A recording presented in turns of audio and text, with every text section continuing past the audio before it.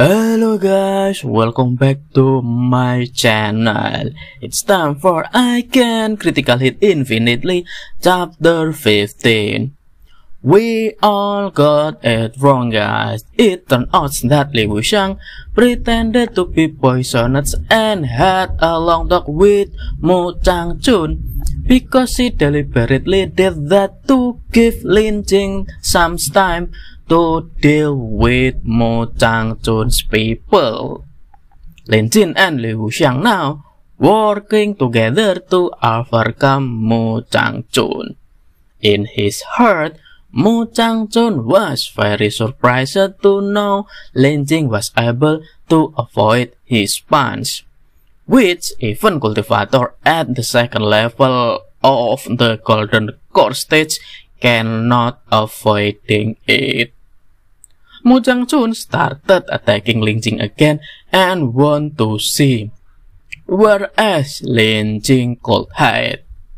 Lin Jing finally was hit by Mu Changchun's punch and sent him crashing to the floor. Lin Jing didn't expect that his strength was still not enough. He also didn't realize that Mu Changchun was so strong, even more stronger than Wu Jisok di Keon.